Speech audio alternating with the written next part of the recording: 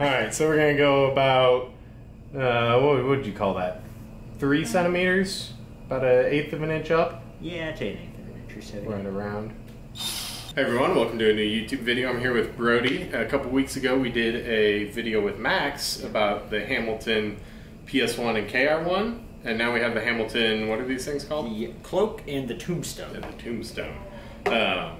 So very similar to how the KR1 and the PS1 work. Yep, same idea pretty much. Just no water filtration. Exactly, exactly.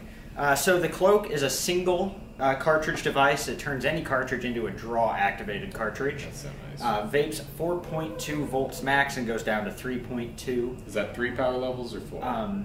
It's 1 power level, but I believe it just declines as it... Oh, gotcha. Yeah, it's not adjustable power-wise. Gotcha. I do notice a decline as the power goes down as I've used both of these. But it's a good way to also tell the battery life then, because when you tell your hits get weaker, you know to plug it in. I know it's time to plug it in. Does it pass through? Yes. So you can use it while it's charging? Yep. Hell yeah, that's awesome. And then the Tombstone is the dual cart version of that. So 2 carts in this guy versus the 1 in the Cloak. Battery life wise, what does that have? 650 mAh. Oh, this has 652. So as far as battery life goes, this is probably going to burn faster since you're powering twice as much. Right. But overall, you've had this one longer than this one, correct? Yeah, we just got that one in. I've had it for about 3 or 4 days. The Cloak has been almost my, I'd say, EDC cart battery for a while now. Yeah. How long have you had that? A couple weeks? I want to say 2-3 weeks. Yeah. Okay, so you've been liking the Cloak? Yep. First couple of days of the Tombstone, what do you think of it? Not bad. I was really impressed, at least with the cartridges I have in there right now, how easy it was to draw through, considering there's 2 of them in there. Right. That's actually a good question. What carts are in here? Doty. I have the Raspberry Kush and Limoncello. Okay. Oh, nice. Really lemony and raspberry mix. Nice. In my PS2, I have Berry Gelato and Limoncello, and that's phenomenal as well. What about in the Cloak? Got Strange Cloud's birthday cake. Oh yeah, this Strange Clouds is a new brand. We'll probably have a video or something specifically about these because they're impressive. They are.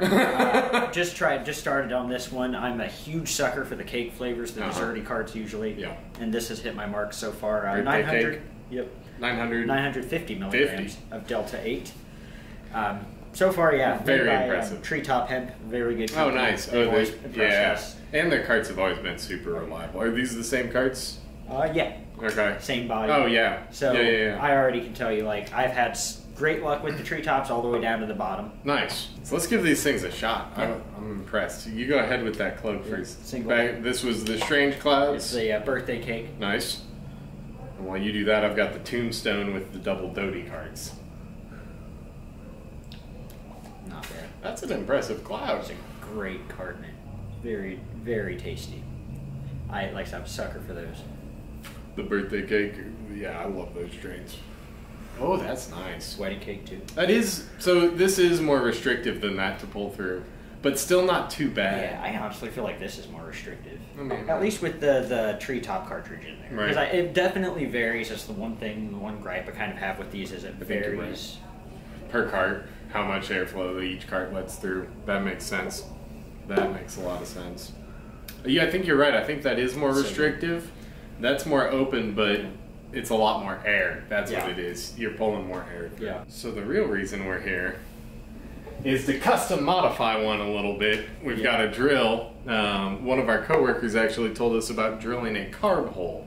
So right at the bottom of where the cover, I guess, for the cart, the sheath, we're going to drill a hole, give it some airflow then, so that when you release it, you can clear all the vapor out of it. Yep. Let's clean off our workspace and get to it. Yeah, there we go. All right, so we're getting ready to customize this thing. We've got a 2x4 just in case we drill through it. Now, actually, let me borrow this for a second. One thing I will point out, we're trying to just drill through the outside edge here. We don't want to go through here, but we've got the 2x4 just in case. I prefer, I think, this way. Won't ruin our lovely little code. And we have a, what is this, 7/64 bit on here. If it's too restrictive, we've got an 1/8 of an inch bit we're going to hit it with. But this size looks pretty good. Yeah, that looks honestly about the size of the carb on the PS2 or PS1. Oh, that's a really good point. Because we should have measured that. Yeah. right, so we're gonna go about what would you call that? 3 centimeters, about 1/8 of an inch up. Yeah, I'd say 1/8 of an inch or so. Right around. And just gently in. Woo! I scraped the back end. It's okay. I scraped it. You didn't go through it. All right, so let's. We want to give that a whirl. Wow, is that? Hold on, let's clean it off real quick. Yeah. Oh, yeah. Was it that easy? Some burrs in there. Yeah. A couple burrs. So. There you go. Got it. Okay. Nice. Bam. All right, let's check this out. That's a pretty clean hole. Yeah.